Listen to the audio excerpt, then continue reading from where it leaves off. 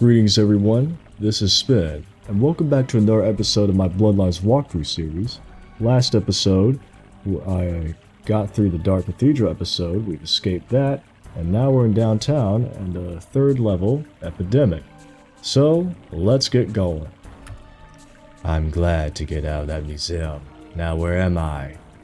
Looks like we're in downtown, and a very populated town so far. So, right in front of us is a bunch of cultists, a lot of them, but they don't see me. And since it's a little bit dark, I'm going to use the beast vision, and I'm going to lay out the napalm. That is one oblivious cultist.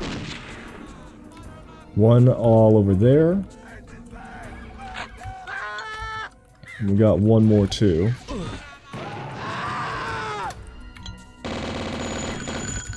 Yeah, I do.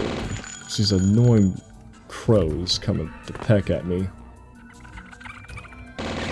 Get these rats, these street rats. I need to get into that tunnel somehow. So yeah, this is where we need to go. This is the exit, so if we go here, there must be a key on one of those whacks outside. So we need to find a key to get to the tunnels. There's a zombie over here. Also, if you shoot the little barrier here with the no admittance sign, we get a little secret area, non-secret area I should add. It's not tactical. And I would use the aerosol, but the hitboxes are bad with all these chairs in a way. Yeah, very easy to miss bloated butcher. So let's go to the gun store. Now there's a basic armor right here, but be ready. A phantasm will spawn.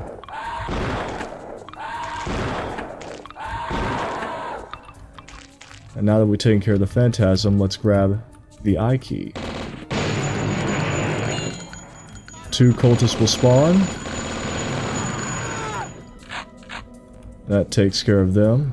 Let's go to the library.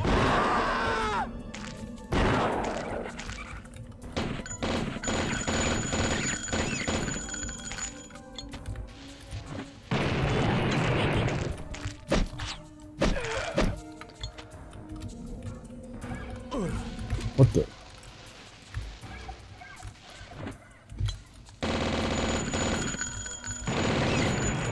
Okay, so what I was about to do before I got rudely interrupted by the rat, I was going to throw some bundles of dynamite into this area here. There's a bunch of butcher zombies in there. And this is a tight corridor or so, and looks like I got all of them. Now this area is not really mandatory, it's just more like a side quest, but if you want the 100% kills, you would have to go here. Players in a shotgun. Let's stop by Alice's restaurant.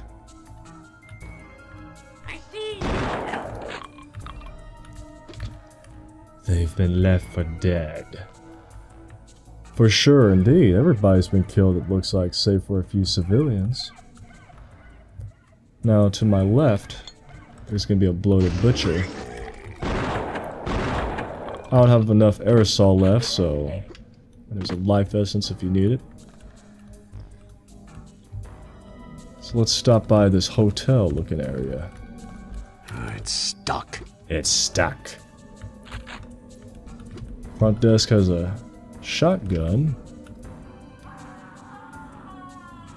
Well, this looks bleak. If you grab the shotgun shells, a butler zombie will show up. A few of the floors above must have caved in. Locked. Locked. Okay, flip the light switch. You're not a zombie. But he is. And so is he. Yeah, 2 zombies will come out of that bathroom. And there's an aerosol spray. What's this? Okay. It's some kind of gateway into the other world. Now, for these two, there are two phantasm in this gateway here, but okay, one of them came out.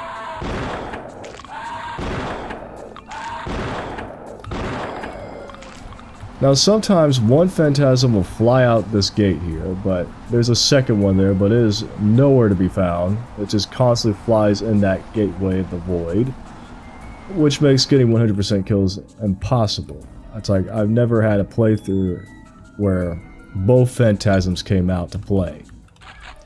So, we'll be one less kill shy today.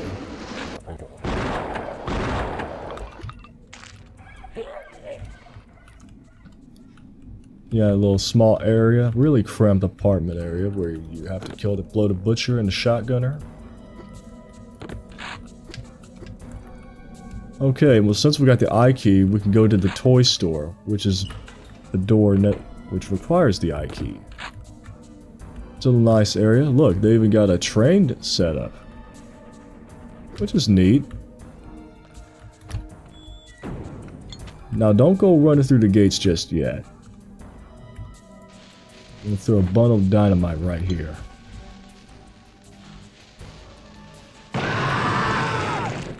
And we just ambushed the ambushers. Voodoo doll's right here if we need it. Good weapon to use. A little non-secret area with TNT. So we got the dagger key, so which means we have access to the tunnels. I'm gonna throw dynamite all the way over here. Just to get one of those zombies. Alright, now let me... Oh, I used up all my beast vision. That's fine. I didn't need it anyway.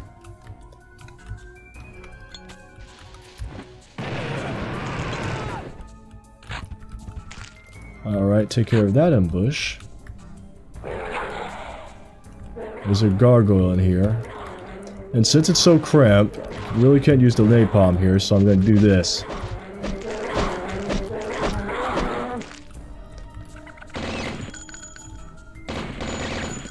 A couple of rats up in here. Alright then, so let's go. And since it's going to be a long walk ahead, there's a free limo over here. Not a limo.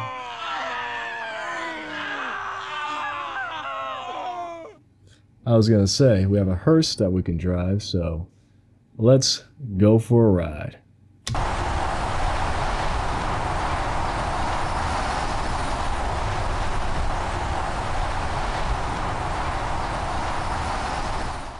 We won't be picking up any hitchhikers this ride.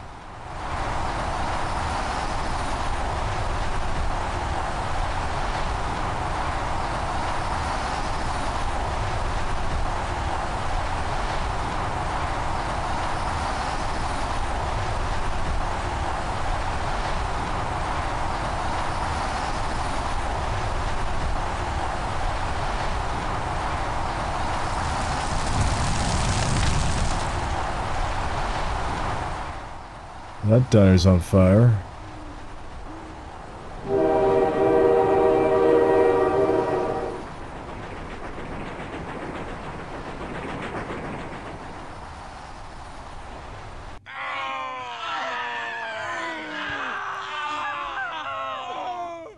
Looks like we've just arrived to our destination. So yeah, that's the two levels, Epidemic and Gateway to Hell, which is a transition level.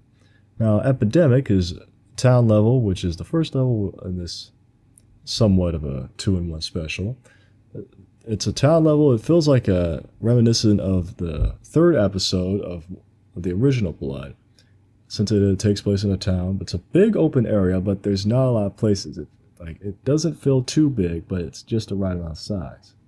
It's like you have the library, you have the hotel, the toy store, all those buildings, and a couple of alleyways that you can go to find additional items. Overall, it's a very solid stage. It's one of my favorites in the Bloodlines series, and for episode 1 at least. And the transition level where you drive in a hearse is a pretty neat set piece. It's it really just serves you to get you to the next level, and that's just about it. But I like that sort of thing. So overall, I'd say this is a very good level and a nice transition to the final level. And of course, that'll be next episode when we do that. So as always, I hope you enjoy the video, and I'll see you in the next one. See ya.